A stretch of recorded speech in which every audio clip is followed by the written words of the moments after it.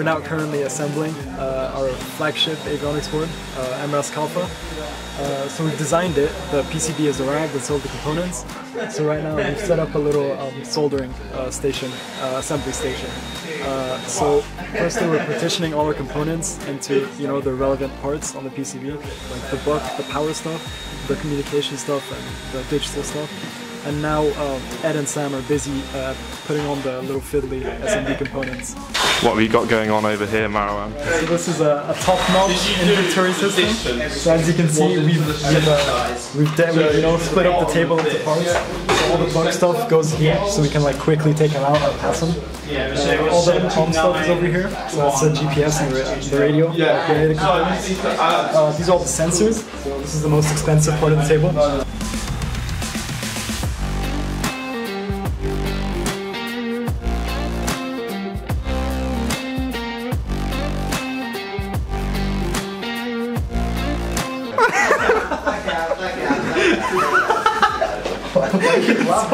Oh, it's light. That's so cool.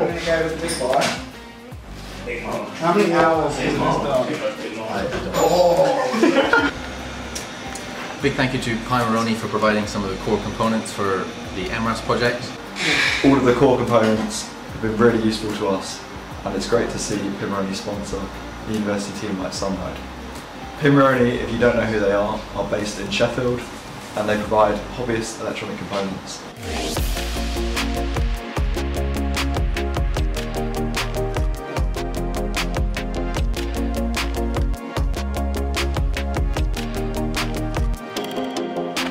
Remove the quick notes. So you look at that looks complicated.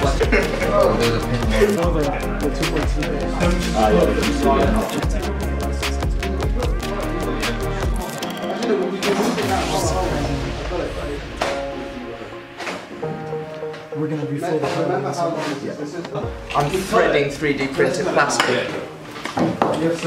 No, not really, but there's threaded inserts. You want to go a bit deeper so that the bolt can continue past the threaded insert into the 3D printed plastic. So tap 3D printed plastic. If not, I'll need your hand and Jason's foot. We didn't measure it.